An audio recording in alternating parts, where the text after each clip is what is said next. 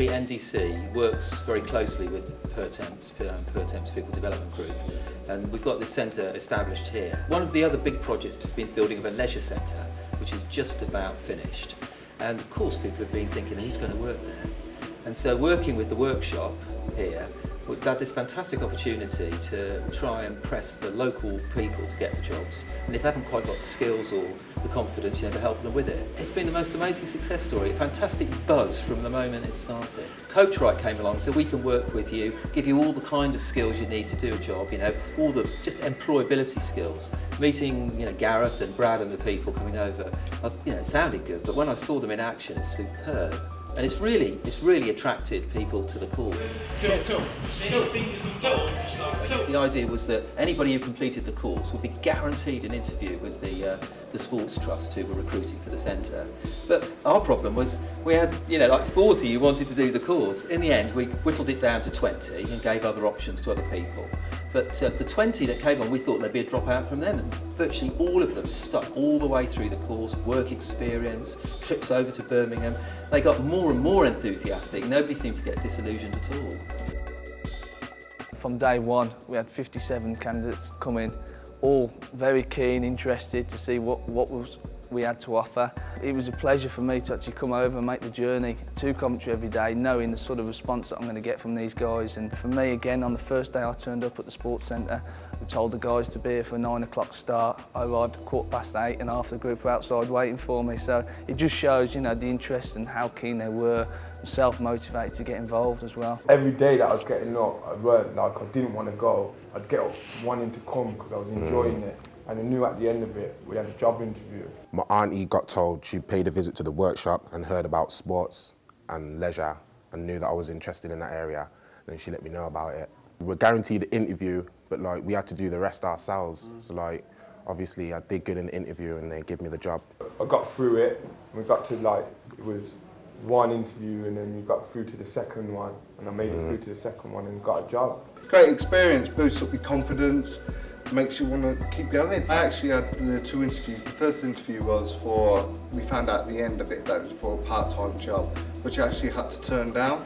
So I applied for them for a supervisory position, and I'm glad to say I got that. So it's been really good. It's been a good journey, and I'd recommend anybody to do it. From day one, it was we all bonded, and that just carried on all the way through. Me personally, I'd do it all over again.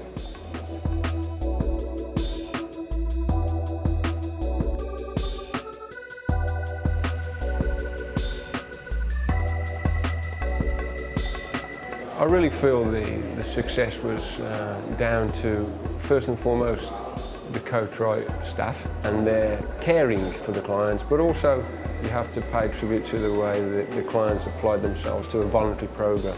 It's a sort of new area for Coachright, if you like, and a new area for the business.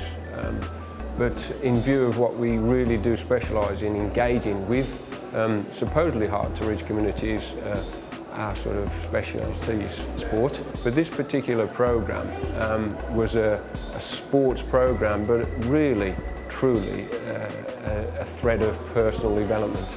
At the start, Dan and Gaz just said to me, get your foot in the door and it will open other doors for you and stuff. And it has. I've got a full-time job now, part-time here, part-time in town, lifeguarding, so it's just all up from now. Myself, I'm obviously running the centre now, and I'm doing all the setting up, all the management skills, and it's a big learning curve for myself, but a really enjoyable one. So now I actually feel like I'm a part of a team again, and I feel like I belong, and I want to bring that feeling to other people, and I think we're actually achieving that.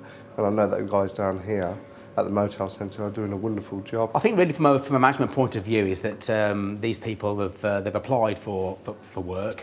They've applied for training and they've had some sort of insight into the leisure industry. Having 2 weeks at Central Sports Centre, working with the team down there, they've had an insight in what they wanted to do. All I've got to do now is give them clear direction, utilise that enthusiasm and that passion and give it some sort of direction. The general sort of vibes from the team is always very, very positive. They know each other, we know them now, and we're more like a family, to be quite honest. And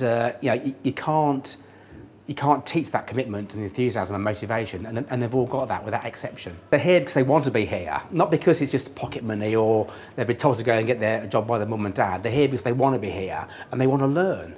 We interviewed 21 people. Okay, if I had 21 jobs, they'd have all had a job, without exception.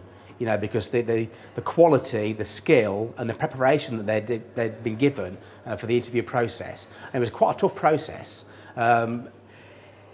It was very, very hard to sort of pick out from 21 people 6 to drive them forward.